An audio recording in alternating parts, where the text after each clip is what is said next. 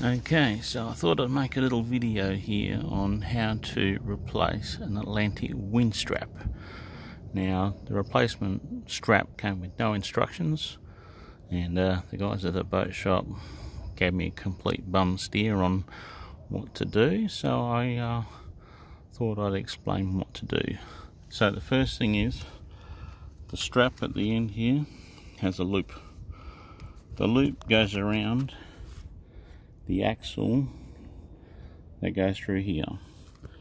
What you need to do is that little pin there gets tapped out, and it's bigger on this side than that side. So on the small side there, gently tap that pin out, and then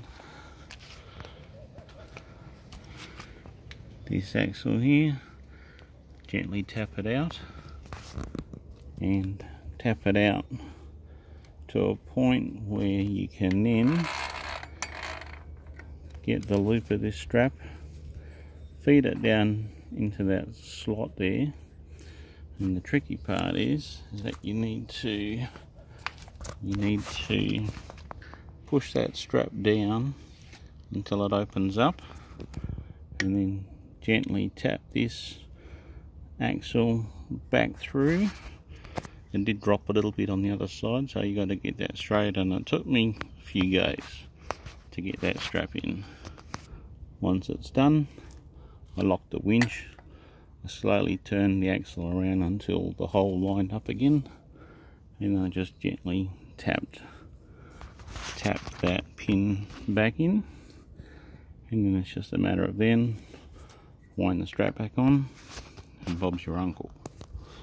So I did manage to find a YouTube video online to do this, but I'm certainly glad I found it.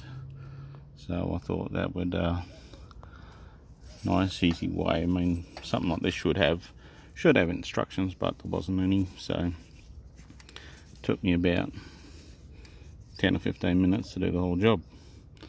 So there you go, Bob's your uncle, and it's just a matter then of just wind it back up and put the tension back on, and Bob's your uncle.